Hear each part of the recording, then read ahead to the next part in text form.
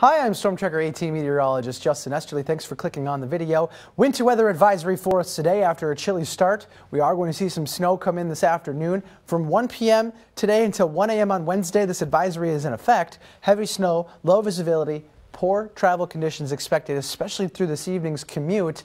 And that's going to start here right about midday here today for the onset of our snow. After about 10 a.m., it's going to creep into western Wisconsin. 12 to 1, it's likely going to be over parts of Eau Claire. 1 to 2 o'clock further towards the east. The heaviest snow, though, holds off until we get into the later afternoon. It'll start as snow and then reach in, like I said, right after about noon. Futurecast has some of the darkest blues overhead through 4 to 5 o'clock right during your evening commute. And then it's going to try to go from snow to rain after that as it continues to lift this thing a little bit further to the northeast, and it is going to actually slow down that snow total impact that we have. Still, roadways are likely not going to be all that great for you, and we have a wide range of snowfall total possibilities because of that turnover from snow to rain later in the day.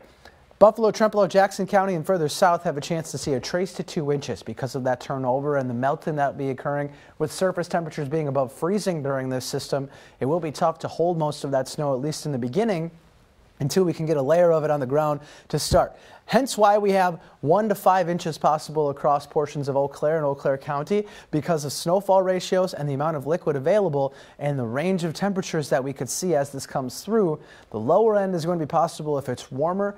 The higher end is going to be possible if it does get a little bit colder, a little bit closer to freezing. Better chances for higher totals do go off to the north and west, where we could see 3 inches on the smaller side of the totals north of Eau Claire, mainly towards Menominee, Bloomer, Chetek, and north like Ladysmith. 3 to 6, and the 6 is a very high end, and if it's mostly snow and stays that way. In the darker blue, this means somewhere in there we could see that isolated 6 inch. There's no guarantee of that. There's a chance for it.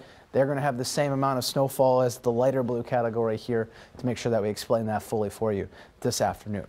Download the WQW Storm Tracker 18 weather app. We're going to continue to have updates on that throughout the day today. Expect to see a Facebook Live at 10 a.m. and we're also going to be live at midday at 11. Chief Matt will be in tonight from 5, 6, and 10 to break down live conditions for you then.